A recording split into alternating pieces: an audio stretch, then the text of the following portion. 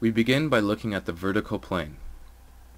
We can see that we have to correct the angle by adjusting the sheave forwards. What's important is that the beam hits both targets in the same position. Only the angular misalignment is being adjusted at this time.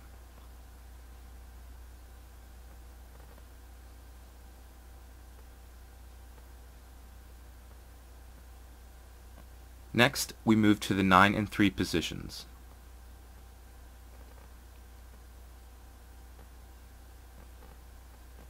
Here, the angle is okay, however, to be precise, we will trim it.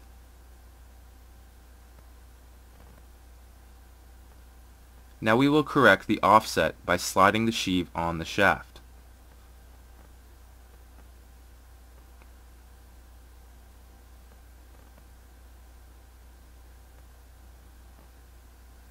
Let's look again at the 12 and 6 positions.